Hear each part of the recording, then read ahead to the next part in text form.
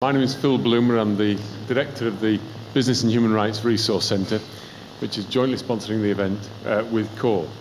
And it's a real pleasure to be working with CORE and with Marilyn and all the other team who've done a fantastic job with us regarding the organisation of this event.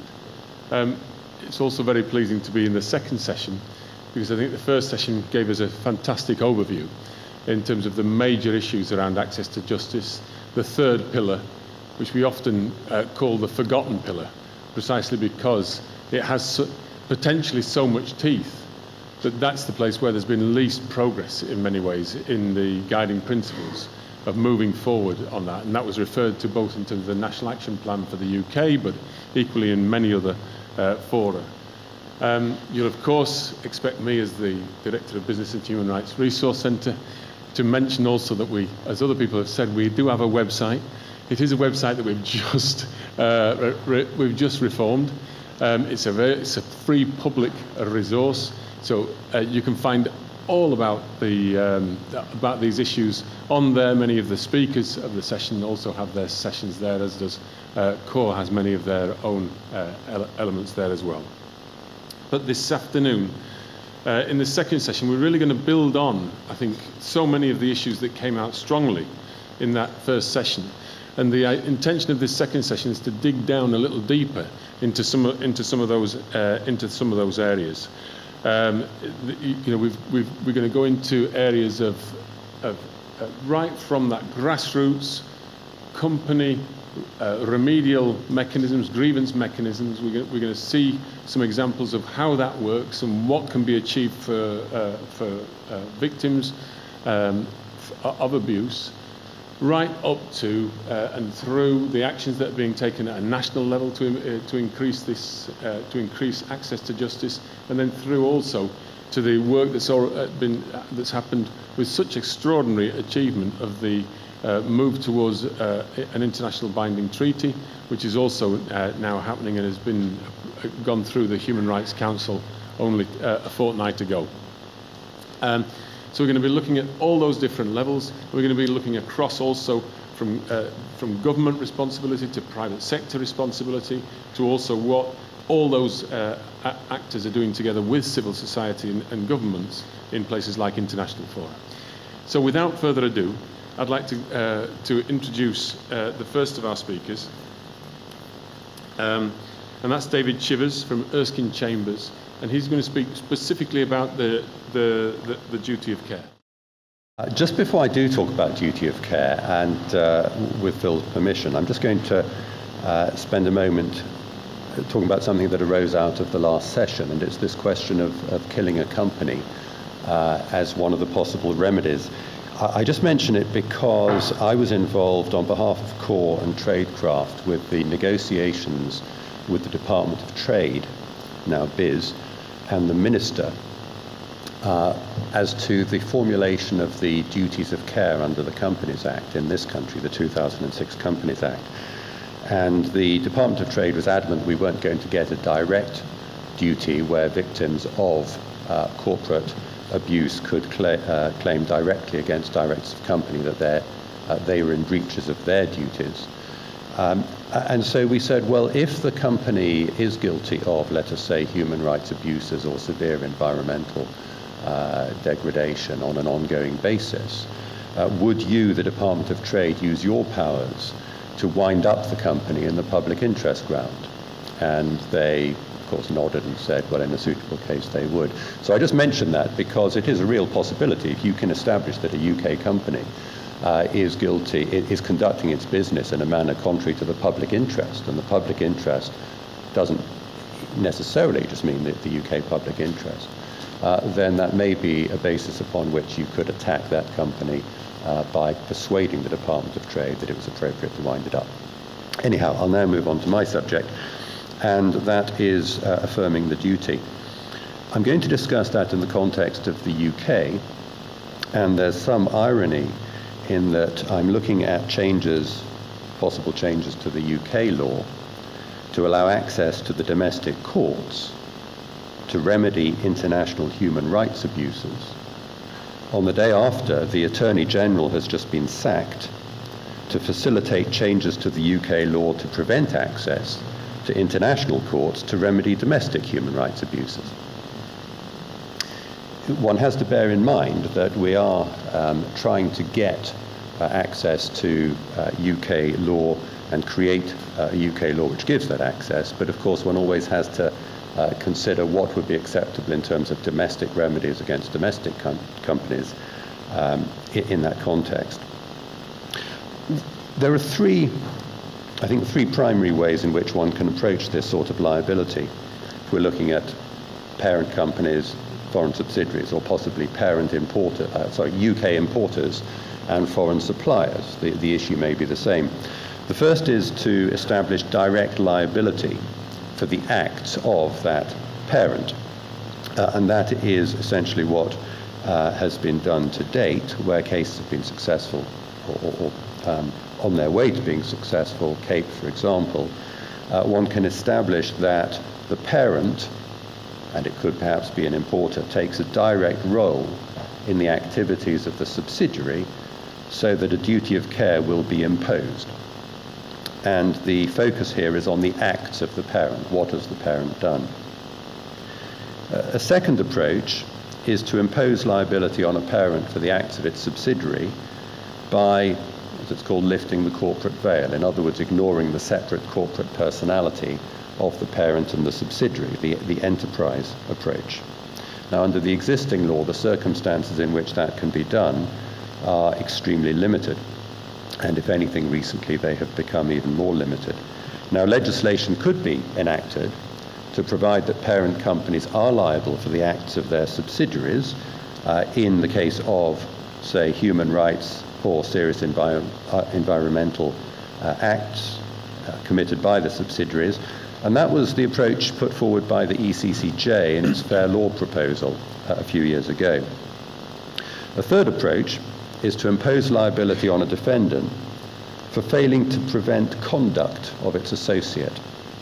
And this is the approach followed by the Bribery Act in the context of criminal proceedings in respect of bribery. It has the advantage of fitting in well with the UN guiding principles, and it's flexible in that one can deal with questions of spheres of influence or associates rather than looking simply at a parent-subsidiary relationship. And I think that's important because many domestic companies will conduct foreign operations through companies which not only are not subsidiaries, but by local law are not allowed to be subsidiaries. They may only have, the UK parent may only have a 49% interest. So it's very flexible if you can look at a wider approach and talk about some sort of association. I've let you all have a short note called Using the Bribery Act as a Model for Creating Direct Liability for the Acts of Others. This isn't quite the back of an envelope, but it's pretty close to the back of an envelope. And it's really been produced with very little thought on my part, I'm afraid. But I just thought it would be an interesting exercise to take the Bribery Act and to see how easily one could turn what is a statute imposing criminal liability for allowing your associates to bribe people or failing to stop them from doing so into civil liability for failing to put systems in place to prevent your associates from committing human rights abuses or environmental abuse or whatever other category of liability you think is appropriate. So I've just set out some proposed wording for a section. The section applies where a person suffers damage caused by relevant conduct. What is relevant conduct is a matter for discussion, but one could look at human rights abuses, one could look at serious environmental conduct. A relevant commercial organisation is liable to pay damages if the relevant conduct's been undertaken by an associate, a person who's associated, and again you can mould that to fit the particular requirements. The association under the Bribery Act covers persons who perform services. That's how that's looked at. But of course, beyond bribery, one might want to look at things beyond providing services. Other forms of association might be appropriate. So one might, for example, look at an associate being someone over whom you have control, someone over whom you can exercise influence, degrees of influence, perhaps dominant influence, significant influence, or possibly even someone from whom you anticipate, by virtue of your relationship with them, to get an economic benefit. And that could be a very flexible one as well. I'm always quite interested in that, because I always feel that if money is coming up a chain, or economic benefit is coming up a chain, then the person at the top of the chain should have some responsibility for the way in which that money has been generated, or that benefit has been generated. So I think that's quite a useful sort of measure. Then, in what circumstances must the conduct be undertaken? Well, someone who's acting in the course of the association. So if you have an agent, you appoint an agent to act for you. If they are committing offences in the conduct of someone else's agency for whom they also act, then no doubt you wouldn't be liable for that. So you need to show some sort of link between the person, their association with you, and what they're actually doing. And then 3 would be the same sort of defence as in the Bribery Act. It's a defence to prove that you had in place adequate procedures designed to prevent persons associated with you from undertaking such conduct. Now, the great advantage of using a model like that to impose civil liability is that it's already in the legislation in the context of an imposition of criminal liability. And criminal liability, of course, has to be established generally to a higher standard. So if the legislature is prepared to impose effectively strict liability subject to a defence where the burden is put onto the defendant, then from a civil perspective, I see no reason why the same model shouldn't be applied. There can't be any point of principle to say that it shouldn't be applied in that way. Also, the point that Seema mentioned in relation to the amnesty study, it's not difficult to provide for the reversal of the burden of proof in an appropriate case. So if one wants to elevate certain classes of conduct into a category where the burden of proof will be reversed, one could do that. One could say, as I've written in 4, where there's been relevant conduct and B has suffered damage. So you show conduct by A, the foreign subsidiary, you show damage by B, and if the conduct is very serious, and again one can define that and categorize that in particular ways, but if the conduct is sufficiently serious and there's a reasonable possibility that the relevant conduct has caused or contributed to the damage, so there's a threshold test.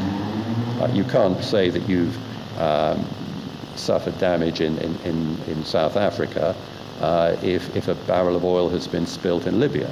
You've got to show some sort of proximity, but if there was that proximity, if you could show the threshold test, then at that point you reverse the burden of proof, and it would be for the defendant to say this conduct did not cause that particular damage. So that's a brief outline of a model. Say it is really back of the envelope, and it's just meant to provoke some sort of discussion and consideration. I don't see in principle why, from a technical standpoint, provisions such as this should not be enacted. From a political standpoint, there is the advantage that the Bribery Act has been enacted, so there is a model which is in place where these sort of tests are already applicable, and interestingly, where the corporate world didn't scream or shout when this came into force. And I suspect they didn't scream or shout because it's very difficult for them to say we shouldn't be liable when people bribe on our behalf. Well, the extent to which they can say we shouldn't be liable when people commit human rights abuses on our part is the same sort of test, and I think that's perhaps the foot in the door. So there is clearly a debate to be had as to how liability, how the duty should be affirmed, what model is the best model. I had been working, as I say, on the ECCJ, imposing liability for the parent for the acts of the subsidiary. I think the result of this sort of approach is much the same. But certainly in the UK, I think the Bribery Act may be something that can be used as a model, and that The third model, the third approach, may be one which can have some traction politically as well as from a legal standpoint. Thank you.